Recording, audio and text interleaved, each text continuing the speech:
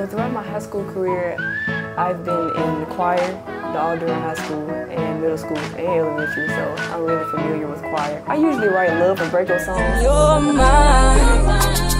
Let's go out and let's have a good time. 'Cause baby, I don't want this night to be over already. The music that I listen to, that my dad listens to, it's just like I get inspiration from other people and other songs. She's grown into her role as a leader within this school by breaking through those barriers. One of the things that I'm proud of, we try to instill in the students is we prepare them to not only that barriers are going to hit them in the future, but we prepare them to break through those barriers. I have a very musical family anyway. My dad was in a singing group, my mom can sing, my brother plays the drums, and my sister plays the violin, so I'm a part of a very musical family anyway.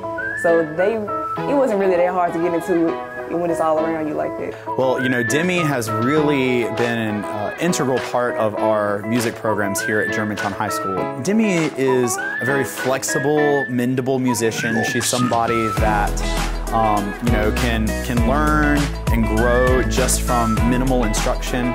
And it's obvious that she has a strong passion for what she does based on all of her extracurriculars that she does outside of school. In college, I'm looking forward definitely to the music program, the film and video program, and I'm also getting independence. So that's what I'm looking forward to too. In 10 years, I see myself going on tour, making songs, winning awards, Grammys, Oscars, stuff like that. Y'all can follow me at Demi Lorell, that's DemiLowrell. That's on Facebook, Instagram, YouTube, everything.